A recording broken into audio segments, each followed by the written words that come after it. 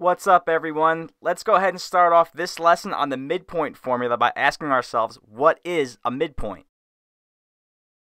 If you had an 8-inch sub, the midpoint would be the location where you would cut it in half to make two smaller 4-inch subs.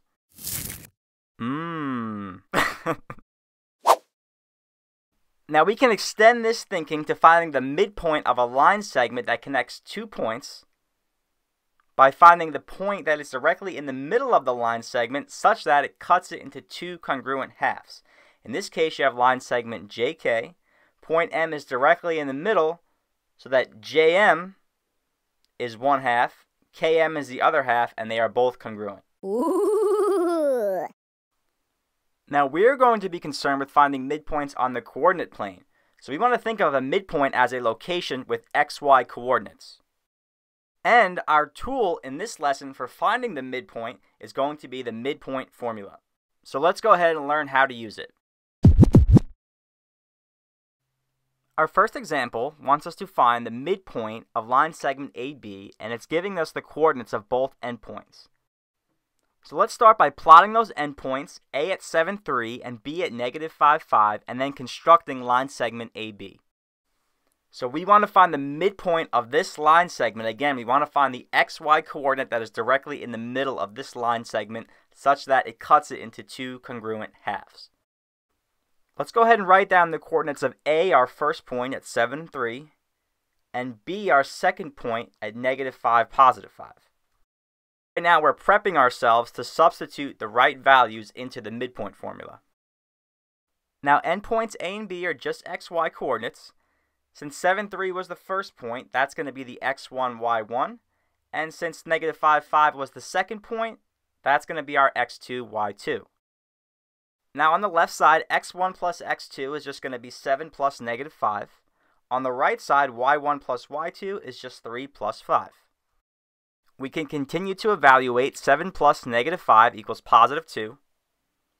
Over on the right side, 3 plus 5 just equals 8. And finally, 2 divided by 2, or 2 over 2, is just 1.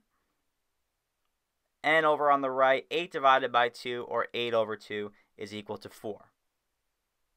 So using those two endpoints in the midpoint formula, we have found the coordinates of the midpoint of line segment AB at 1, 4.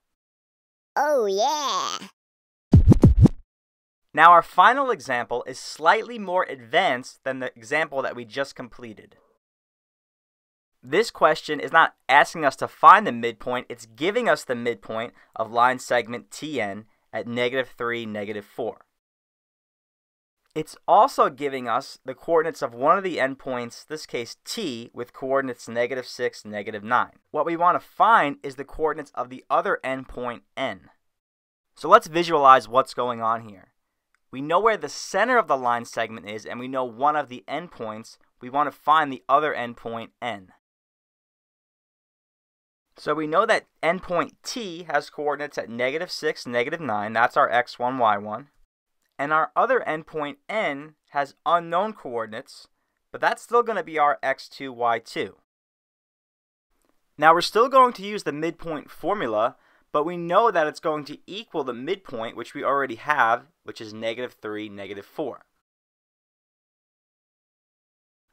So we'll start with the x-coordinate of the midpoint at -3. So we know that -6 plus some unknown number divided by 2 would have to equal -3. Solving this algebraically shows us that the unknown number will be 0, since -6 plus 0 is just -6, and -6 divided by 2 does equal -3.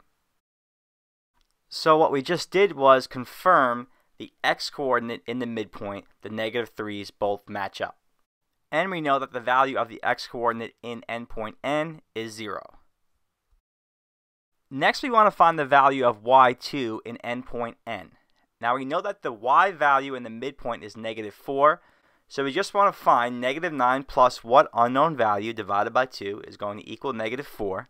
When we solve this algebraically, we should get +1 for that unknown value, since -9 plus 1 is equal to -8.